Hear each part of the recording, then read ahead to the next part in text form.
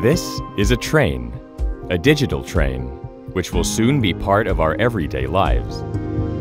And just like our smartphones, it will have many different applications, such as helping optimize the management of train traffic, automating its operations, very precisely monitoring the carriage of goods,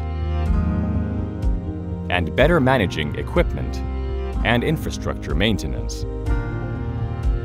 Each of these applications will enhance the railway system's performance as part of the goal to make trains more attractive to use. But for this to work, a telecommunications system capable of maintaining large data flows with a high service quality is needed. Enter the Future Railway Mobile Communication System, or FRMCS. FRMCS is a so-called enabler, making the digital train and all of its new uses possible.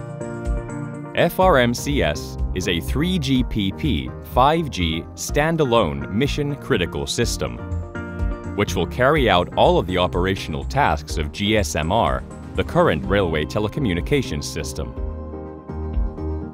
GSM-R is currently used on 130,000 kilometers of track in Europe and 210,000 kilometers worldwide. However, it is unable to regulate a digital train's large data flows and will become obsolete in 2035. In order to develop FRMCS, UIC has brought together the main stakeholders from the railway and communications sectors. From the outset, the project has been progressing according to plan.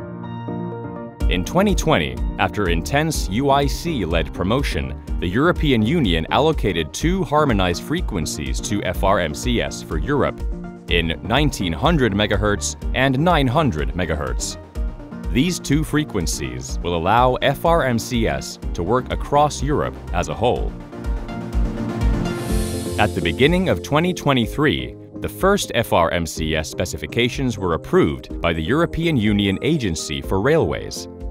They have been integrated into the technical specification for interoperability relating to the control command and signaling subsystems and voted on by the European Commission's member states. This provides the railways with a legal anchor for future migration to FRMCS. The 5G Rail project, co-funded by the European Commission, has created the first FRMCS ecosystem. After lab tests, the first hardware and software prototypes based on FRMCS version 1 were tested in the field, delivering on and exceeding the expected results. In mid-2023, FRMCS also became part of Europe's Rail Joint Undertaking Program, strategically aligning future versions of the FRMCS specifications with Europe's rail system developments. A comprehensive European trial for FRMCS, Moraine 2, co-financed by EU Rail, is now undergoing preparations. It will use version 2 of the specifications delivered by UIC to the European Union Agency for Railways to produce a corresponding technical opinion. To set up Moraine 2, UIC has built an impressive consortium which includes many European railways, suppliers, mobile network operators, as well as Unife and UIC.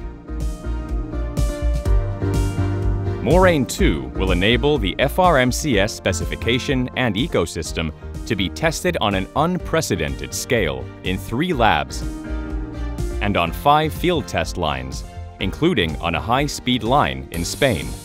At the same time, UIC is working with its regions to develop FRMCS outside of Europe, making FRMCS a global system.